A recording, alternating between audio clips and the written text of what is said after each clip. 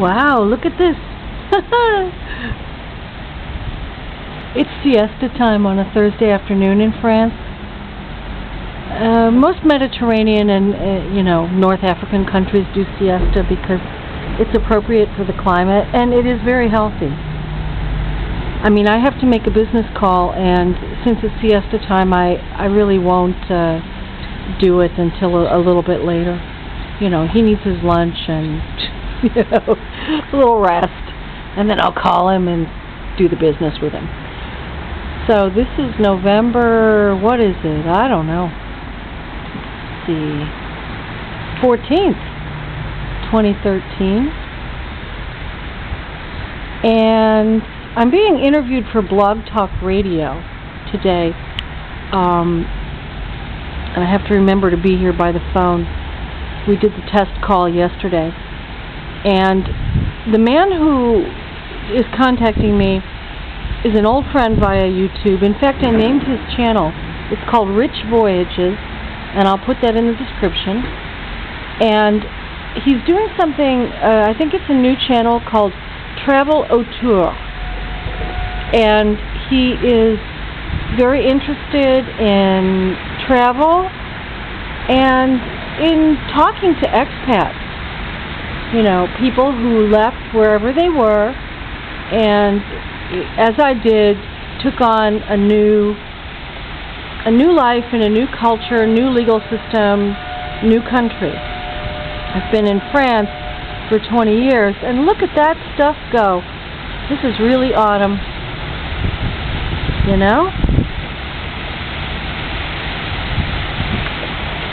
These trees are going to come down soon. They don't look too good right now, but they've been my friends, I'm one of those nuts who's convinced that trees and plants and stuff like that are sentient.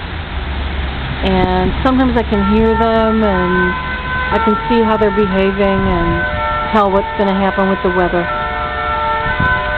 Actually, there's some scientific fact behind that, so it's not just completely kooky.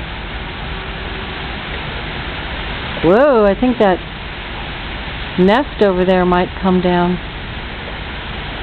It's pretty cold out. It's pretty nasty. It seems to be gray and rainy every day here, which is really normal for Paris.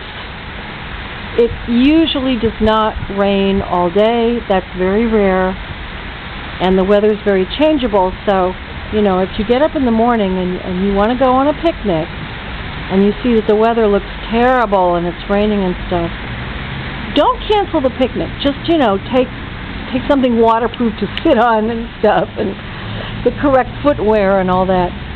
But it could be cleared up, an hour or two later. You never know. And if you want to have a picnic and you get up and you see that it's a beautiful day with a clear sky and it's sunny and pleasant, and you're going to go, uh-oh, you better prepare for the rain and everything. It's very, very changeable. It changes direction many, many times a day. It's not unusual. That is not unusual at all. So he said BTR. I said, what's that? He said Blog Talk Radio, and I kind of laughed to myself because I'm just so out of it. See, this building is getting more and more empty. More and more people are moving out. Some of the windows are just completely open. There's nobody in there. It's not just people airing out their apartments. Somebody carelessly left a window open or didn't close it properly. This will be taken down at some point. I don't know when, though. The other buildings are gone, and there are new ones in the back, but I don't know. Oops, somebody got double parked down there. That's so annoying. So it's cold and wet, and a lot of you guys are like, you've already had snow in the United States, and other places it's already gotten really cold in the Northern Hemisphere. In the Southern Hemisphere, things are going differently, oppositely.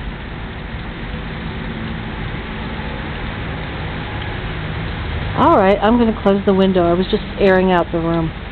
We have to do that a lot here. It's a French habit.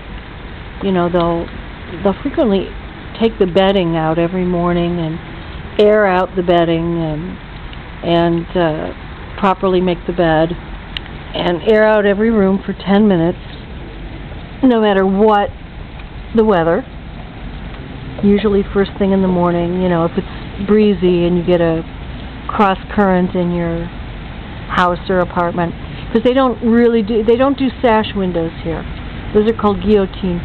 They don't do that. They open inward, and they can slam and break. I don't know why they don't do sash windows.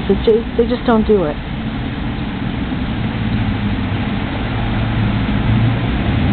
So you have to get doors that you can, you know, firmly close or only open one part at a time. I was annoyed. The architect of my building still lives upstairs with his old wife. And I said to him, why the hell didn't you put something in to fasten these windows? And he said, that is a problem and it was an oversight. Yeah, at least I got to berate him politely about it. All right. See you later. Blog Talk Radio, RichVoyages, TravelAuteurs, LisaFalour, your expat, signing off.